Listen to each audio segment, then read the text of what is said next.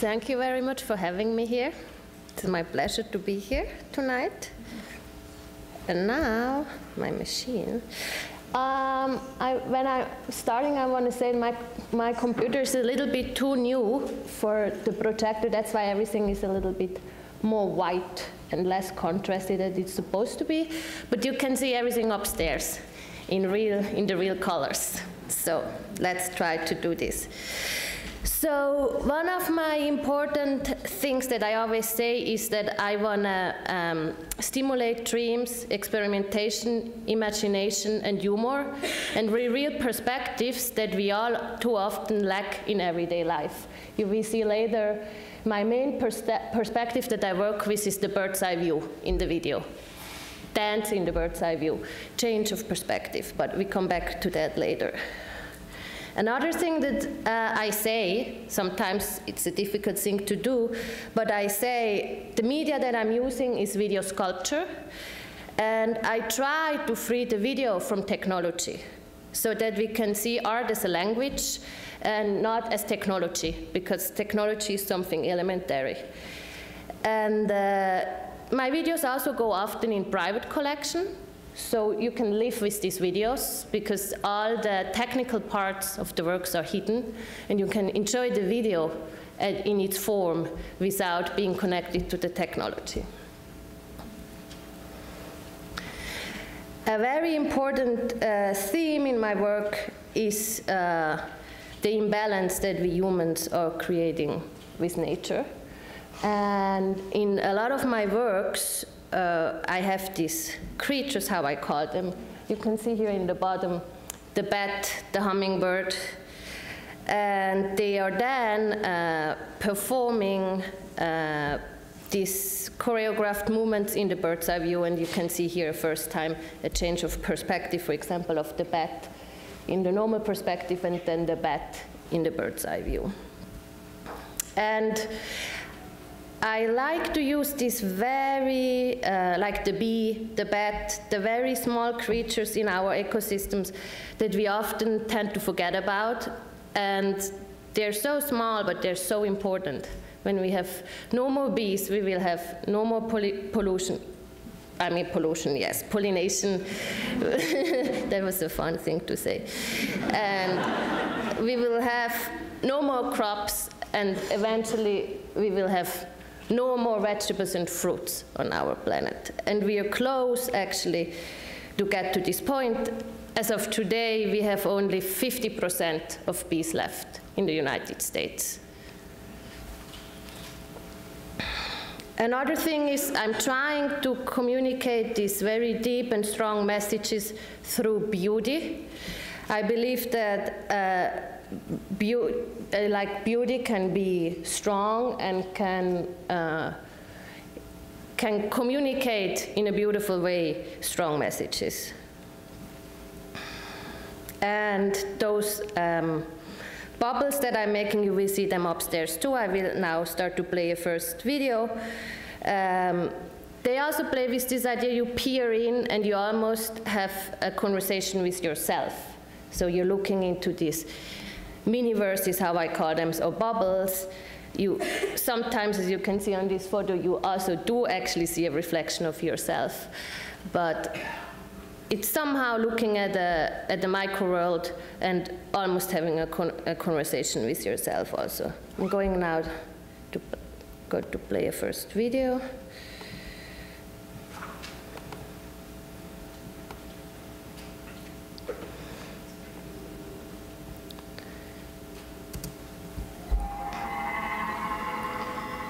I always say the video sculptures are really difficult to see, not in real time. So you will have the opportunity to see this upstairs. You have all the different angles and perspectives. But here what we're seeing, these bees inside this bubble are actually dancers that are in bee costumes and seen from a bird's eye view. And I will talk after in more details about the language of bees.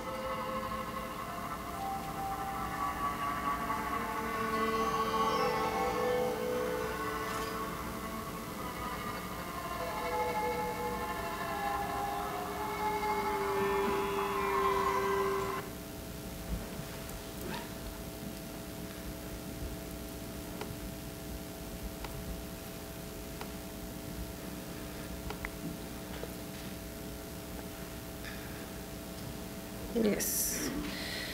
So, an important factor of my work is collaboration. To realize my works, I go through many, many steps of medias: dance, choreography, costume design, literature, video, audio design, sculpture, different forms of sculpture. I work with glass blowers, with plastic, with wood, with always new medias, and performance. And in a way, the process of this art making also orchestrates in the work itself, because my choreographies are always based on groups. I always also play with this idea from the view from the universe to the planet. One single person is just a dot, which you will see later with the alphabets. It needs the orchestration of group in order to formulate messages to the universe, in order to take actions. And in every of these media, I work with a collaborator. So I work with a choreographer, I work with many dancers, with costume designers, with a poet, with many video personnels, audio designers, and different art fabricators. We cannot see this really well here in the left, but I hope you can see it. Now I'm coming to the bird's eye view choreography. As you can see here in the bottom, these ladders that are formed two words later. We, in green screen studios, we are filming groups of dancers, and we are writing alphabets, and in post-production, we form them to ladders. In this case, this is a production with 6 dancers. We have a very exact timed choreography, and we write every ladder. We dance every ladder in that choreography, and then in post-production, I'm able to, or we are able to write these letters and questions. I'm going to play you a video now. For example, this one.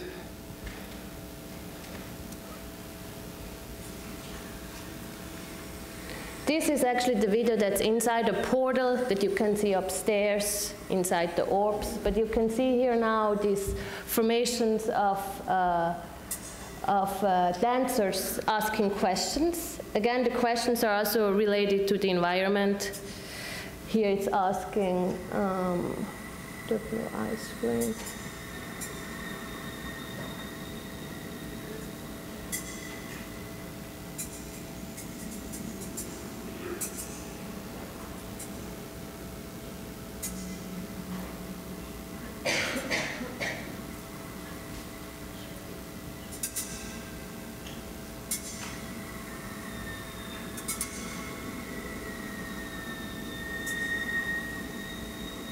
Also, these butterflies are also dancers, customized dancers.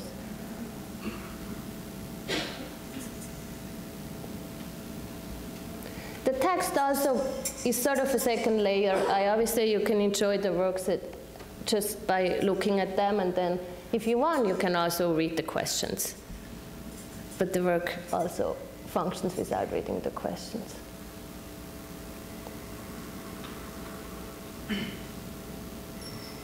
Upstairs, you can see it in high resolution.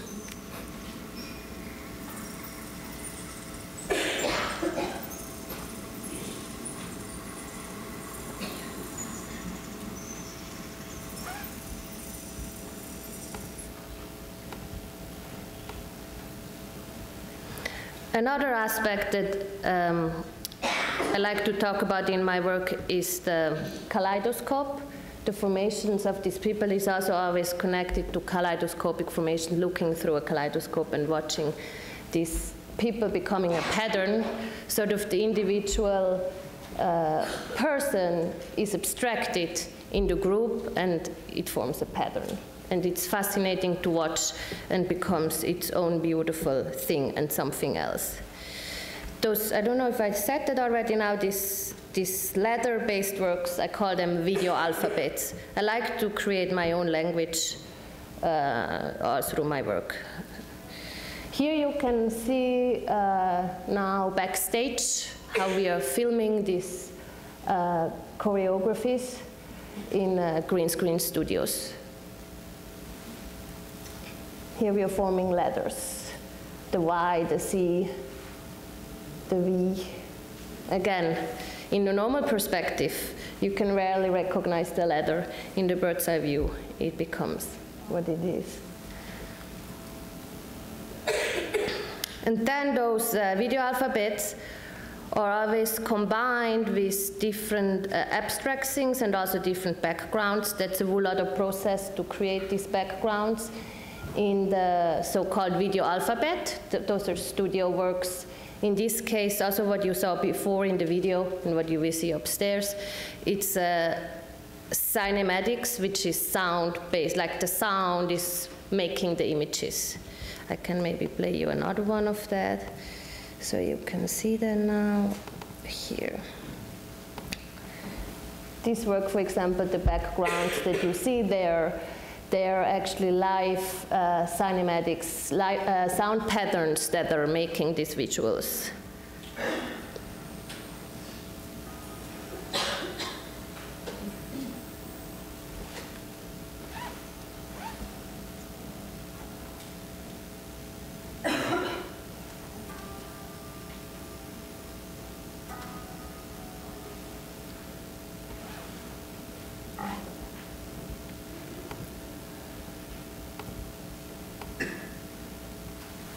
Pattern, geometry, symmetry, and mathematics are all forms of movements of physicality and essential structures in nature. Flora, fauna, microorganisms, wind, turbulence, human DNA, the physical universe. To organize my works, I rely on colors, and the colors are then connected to elements. And orange and red tones are associated with fire, blue and gray with water and air, yellow and green with earth and nature. So that's something that always goes through this connection of the elements and the colors. Here you can see one of my very new big works that we just finished. That was a commission for Royal Cruise, and it has these 9 bubbles that again or organized with the color spectrum of the rainbow, and every color is related to the element, and then you can read all these questions inside the bubbles. The questions, that's another thing that became my special way. I like to ask questions as a way of thinking. I don't think that you should try to answer these questions, or it's probably difficult to answer these questions, but they're here just to think.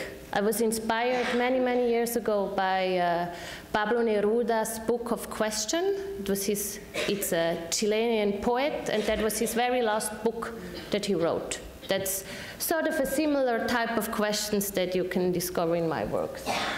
And again, here in that case, they are related to colors. I maybe read you a few because you might not be able to see it. For example, I read you one of every question maybe. And here, because this sculpture goes on a boat, they are somewhere somehow connected to the water, to the sea. For example, here it's asking in the blue, when does the shark attack the reflection of the blue moonlight? Then there's the moon. Does the moon hide at the center of the sea? The green. How many layers of green make the color of the sea? The sun. How can we cool down the glittered sunbeams? Why do dolphins eat yellow plastic things?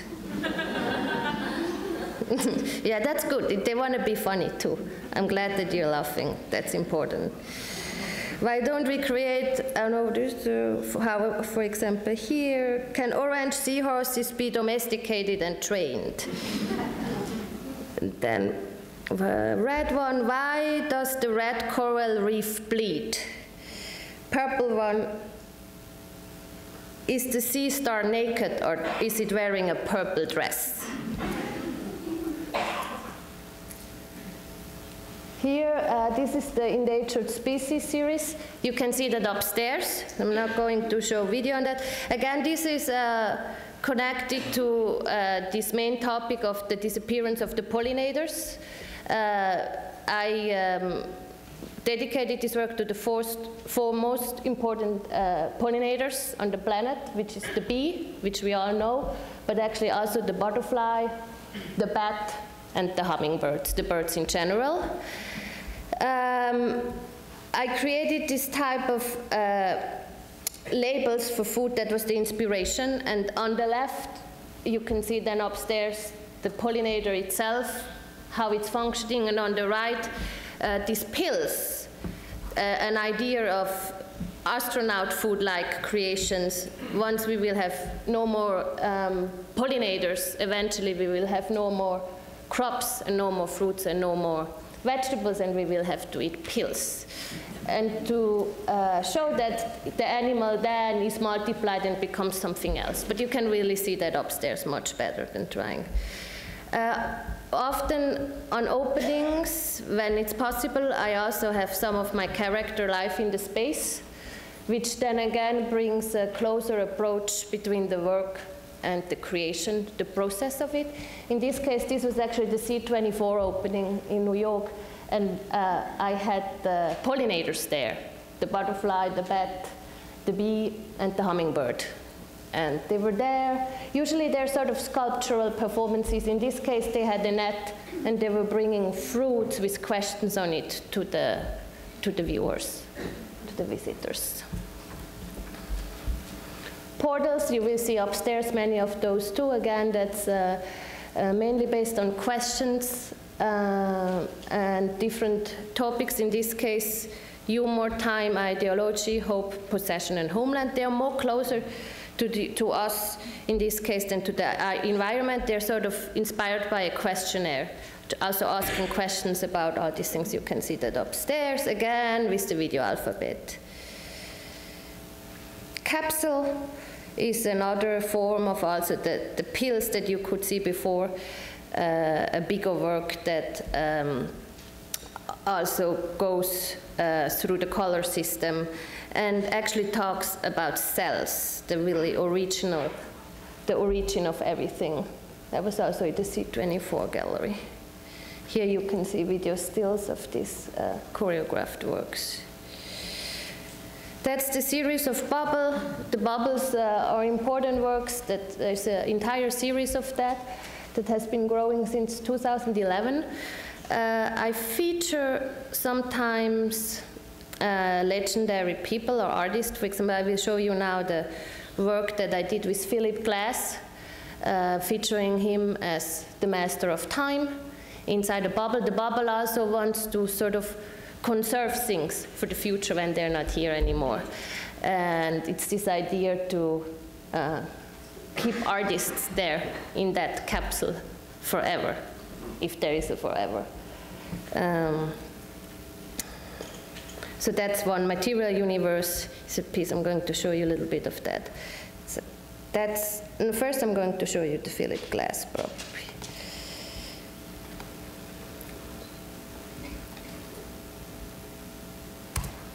This is, imagine inside a bubble with two glass spheres.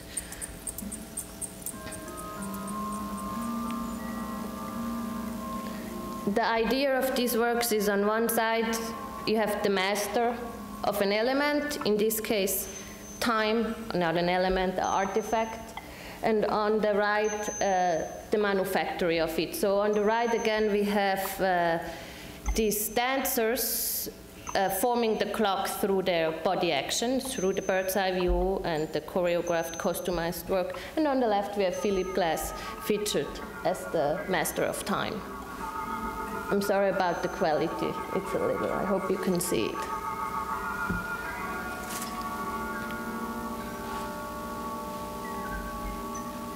And then the green screen also allows me to make like these little creatures you can see here.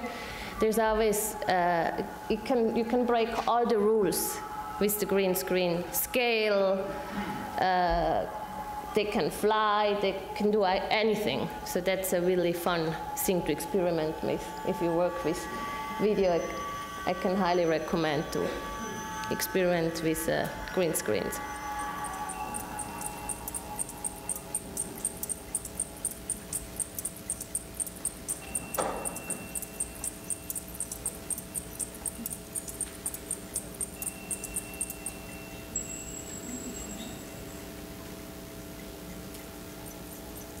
there's many, many layers of stories inside, but for example, these little creatures here, there was the idea that they're the past, the present, and the future, but there's always a lot of little stories that are here in order to create the works, and then after it becomes something else. And everyone can put its own imagination in it and the magic. Okay.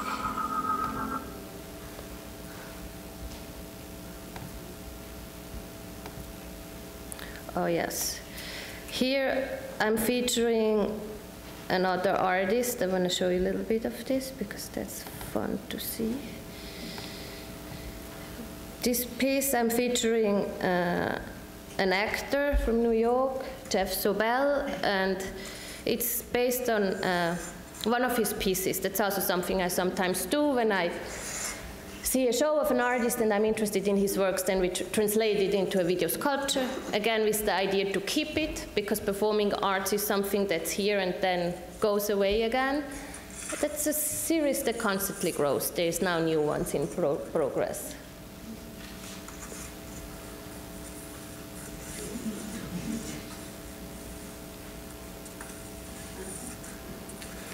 In this piece, this guy is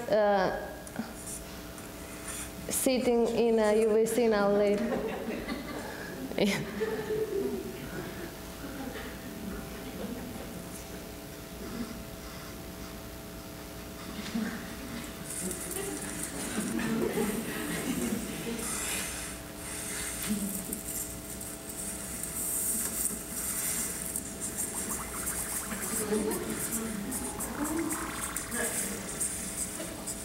This is also in a bubble, in two big hand-blown glass bubbles.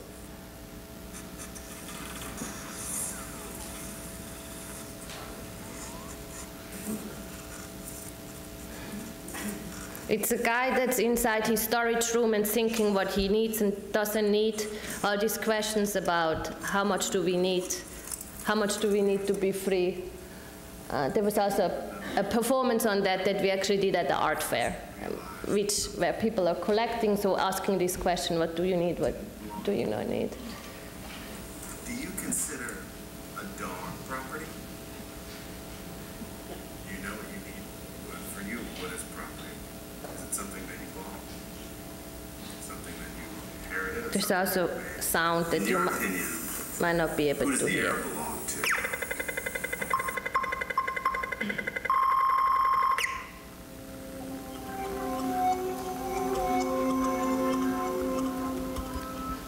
I stopped just now. There's one funny scene that I want to show you. Somewhere here. This is fun.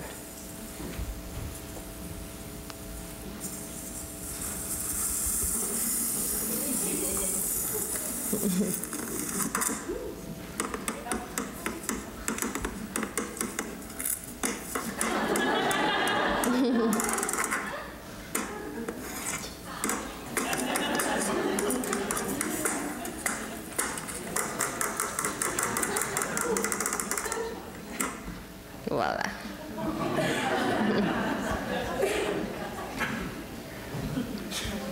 Okay, now we did a little bit of journey into a different direction. Going back to the bees now, also the title of the show upstairs, Bee Planet.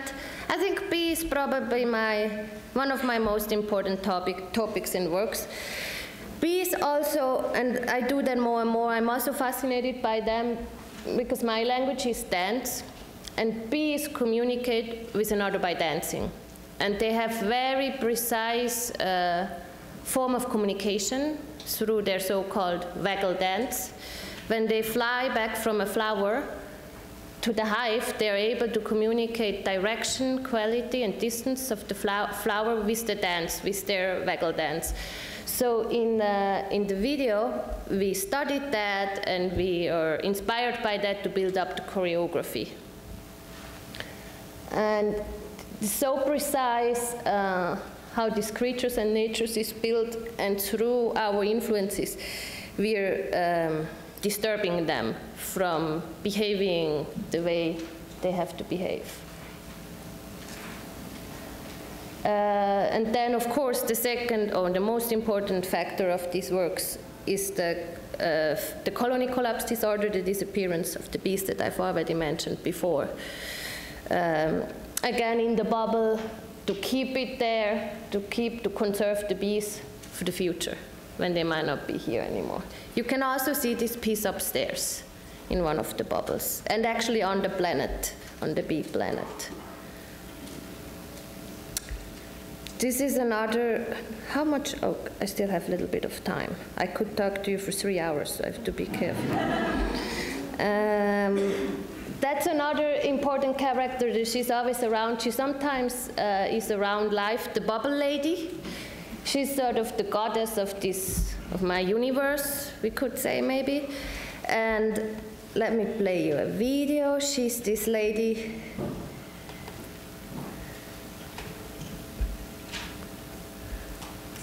That lives in the skies. She's the master of air. She's the one who takes care of the pigeons and the birds. In this video, she goes to the city to collect the birds that have lost their natural ability to fly, and she brings them back and trains them to fly again and sends them back. Again, trying to rebalance nature, what used to be and is not here anymore.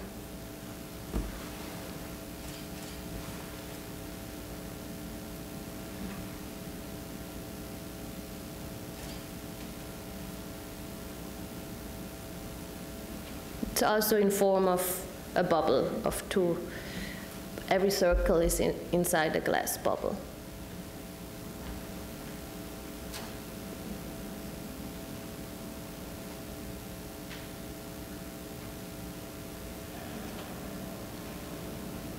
I wait until you can see some pigeon creatures that are also choreographed by dancers. They will appear soon, I think.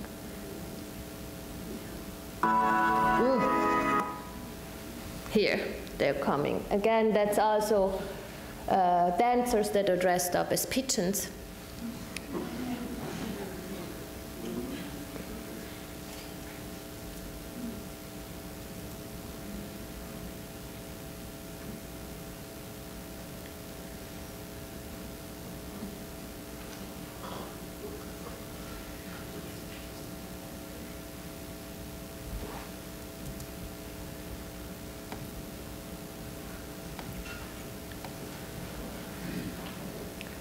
This piece is also upstairs, the Last Supper, question mark.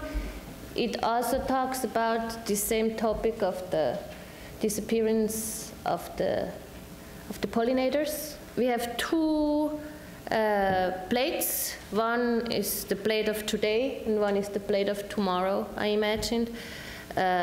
One is displaying pollinators and goes through the color spectrum of vegetables and fruits. And in front, there is this astronaut-like food, what I imagined it could look like. You can see that upstairs. Here you can see, again, the color spectrum. I worked in a sort of kaleidoscopic ways with vegetables and fruits, not how they taste, but how they look, and made this green, yellow, orange, red, purple dish, and on top of it, a choreography with dancers. And on the one of tomorrow, the plate of tomorrow, you will see upstairs the dancers are actually just sitting there and looking what used to be in the past. That's the Philip Glass bubble. Here, I'm showing you backstage.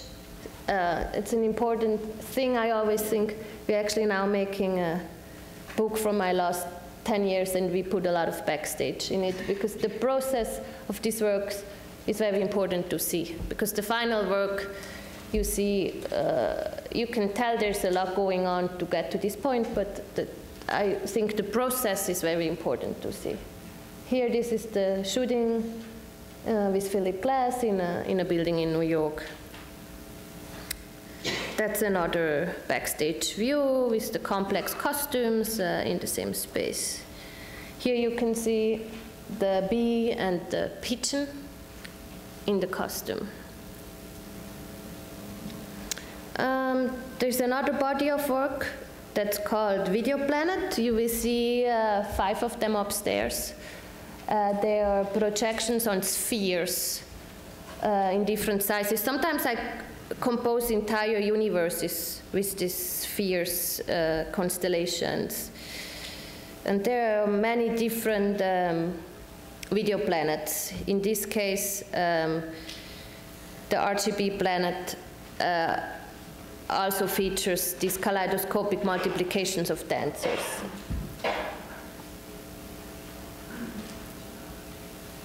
And that was the first video planet that was showing at the Maxi Museum in Rome.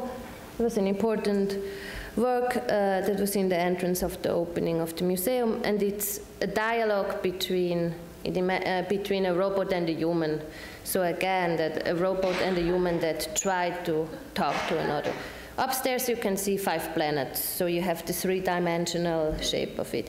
Again, what is also very important, working with the bird's eye view, as you can see here, the close-up, so that you can actually really see it's a human being, and you have a zoom in, and you have a closer approach to this individual dancer.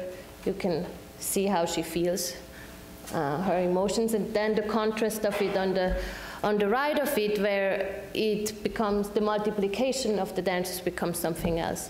The individual disappears in the group. I think maybe there's many more works, and I think I probably talked enough. And I let you ask questions, but I maybe just quickly go through. There's also a series of work that I did of like daily life objects that become video sculptures, like cups, vases, this kind of thing. Again, with the idea that you can really live with that. You can have that in your house, and the idea to make objects alive. Like with video sculptures, we can put stories inside objects. So I think it's a very exciting media to use. That's the vase. That's a globe. That's a whole other body of work that I collaborated with an architect. They're called mini-verses. They are built with layers of material, like architectural model, and again, they reveal video inside the openings. There's sort of really the microcosmos. It's a beautiful series that we did years ago. The chess, also looking at Earth from a distance, and I was fascinated by chess because it's a very beautiful metaphorical structure of society. So we did this dance with 32 dancers and actors being the chess pieces, the black and the white ones. And here you can see some stills of that. It's a 24-minute piece. And there's more video planets. That's here at the end I have a few exhibition views. This was the C24 gallery that you've mentioned before, the solo show there that was called Bang Bang. This is the museum exhibition at Figge Art Museum, what I mentioned before, that I make entire constellations with this video planet, which you will also see upstairs in a small form, but I composed them in this moment. There's a moment, in the center there's the sun, somewhere there's the moon, and then there's, I think, a total of 23 video planets. And there's a moment in this, they're all synchronized, and there's a moment in the composition where the sun takes everything over and the entire space becomes light. There's another moment where the moon, where it becomes night. So these video planets, they form the light, they change the light in the entire space. So that's a thing that I like to work with when it comes to this.